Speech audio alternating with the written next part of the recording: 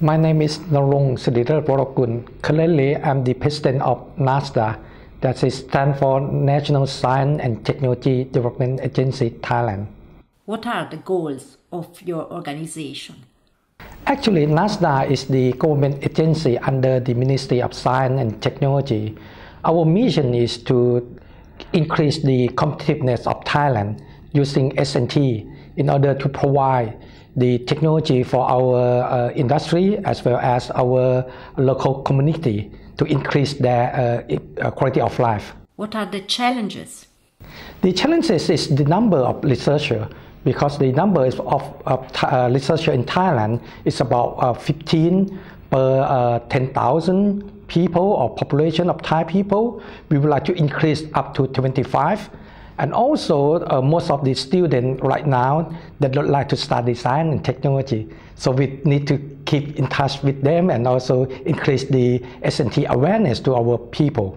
You have different fields of research, right? Actually, we consist of 4 national centers. The first center is biotechnology.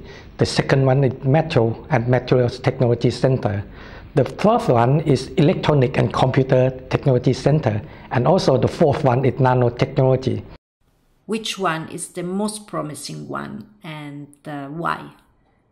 Biotechnology, because Thailand is the land of farmers. Thailand is the land of biodiversity. We collect a lot of microorganisms. At the moment, we are number 1 in ASEAN and probably number 5 of the world, and also number 3 in Asia. At the moment, we would like to improve our national bank to collect not only the microorganism, we're going to collect the seed and also the animal cells as well as the human genome as a basics for the ground that we're going to use that resources to improve our production and introduce new industry in Thailand. And also agriculture is our main product that we export. But normally we export only the resources as a raw material. We would like to improve it and modify it to be a high value added product using the biotechnologies. What is your vision for the organization? NSTDA is one of the major research centers in Thailand. Our vision is to create a new industry to increase the GDP of Thailand to come out of the middle income trap. In order to do that, we need to increase the number of research personnel as well as increase the number of S&T investment, both from government and also from the private sector. And also at the moment, we introduced the area we call Innovation Park, called Eastern Economic Corridor of Innovation, that is EECI. That is going to be in Rayong province. At that area, we're going to introduce the translational research, mostly over there, and also going to induce a lot of research personnel over there and working closely with the international and also the multinational company as well as the big company in Thailand. An important focus is on collaboration among researchers and companies. Why?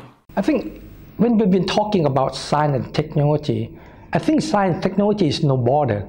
Science and technology is for the whole mankind, so we can learn each other.